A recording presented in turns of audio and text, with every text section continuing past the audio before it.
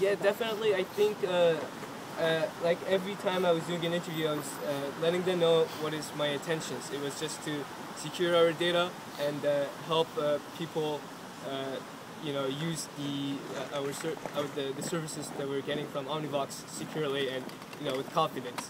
So they were repeatedly saying that I was attacking them, which is false because if I would, like any other attacker in the world, he would hide his identity and, better yet, remove his traces. Okay, and what about this comparison to breaking and entering? I think he was saying, say you have a house and then somebody tries to pick a lock in it, try to get in. So this is what he's trying to say. But in reality, let's say I'm trying to break into a house, but that house has my whole life stored in it. My passports, my driver license, my credit cards, everything is there, and including not just mine. 250,000 students is also there in that house. So, and I'm going to the house every year. It's as if I'm saying it's also my house. It sounded like they were questioning your integrity, essentially saying that based on what you've done, you're not capable of behaving in a professional way, and therefore you wouldn't be the ideal candidate for a job in this field or student in this kind of program, and that's why they expelled you. Put zeros on your record. What do you think of that? I disagree with Ken Fogel. If you look at me now, I got about 10 jobs. Even Skytech is willing to offer me a job, and I think I know a bit more than him in certain fields. Not all the fields, but I think I'm pretty confident in saying this, that future jobs, they usually want people like these, people who are love to risk stuff just for better, not just be a regular student, live a normal life. Justement, c'est quoi les conséquences pour vous, tout ça? J'ai eu plein de conséquences, notamment que je peux pas aller dans d'autres collèges à cause de mes notes, parce qu'ils ont décidé que c'est meilleur qu'on lui donne une leçon à vie, qu'on lui donne des zéros partout et qu'on met un autre dans son code permanent pour qu'il ne va jamais dans une autre école, parce qu'il va refaire le même tentative qu'il a fait encore. On vous offert des emplois? Oui, on m'a offert plein d'emplois. Et je reçois toujours des courriers, à peu près 5 par jour, pour des emplois.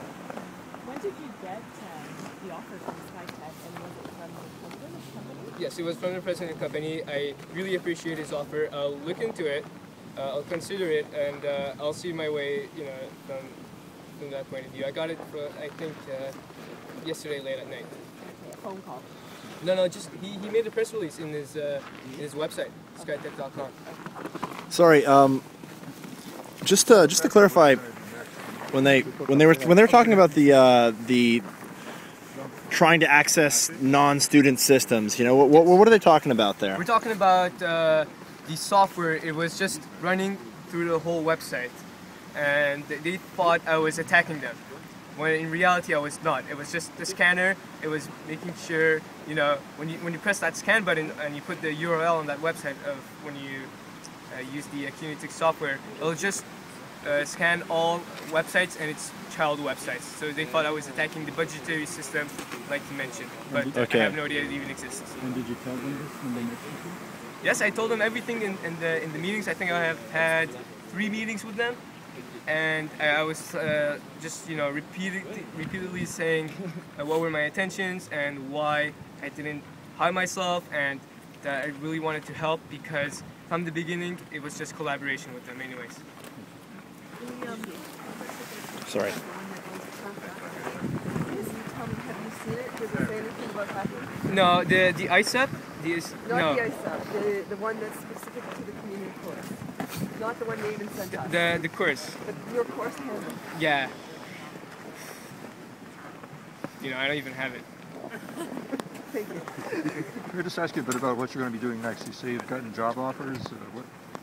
Yeah, right now, definitely. I don't think Dawson would even let me, and it'll be really awkward to, go and interact with the teachers that voted me off. So, I think I'll bid farewell to Dawson. The community was great. DSU was here. you know, the students were like super enthusiastic, you know, all year long. Super cool college. But I think I'll move on. I'll take one of those job offers I've got, and I'll apply to another English CJEP by next semester. And one of the job offers is from this company that runs jobs? Yeah, one of them, yeah. How many have you got? Till now, 10 to 12. It's going up. I'm kind of surprised by all this because let's face it, the very nature of a university student is to sort of challenge boundaries, be curious, that kind of thing. Yeah, you know, I think every computer science student should be curious. In fact, everybody should be curious, and, you know, trying to learn new stuff, exploring. It's a good thing. It's not something to be perceived as bad.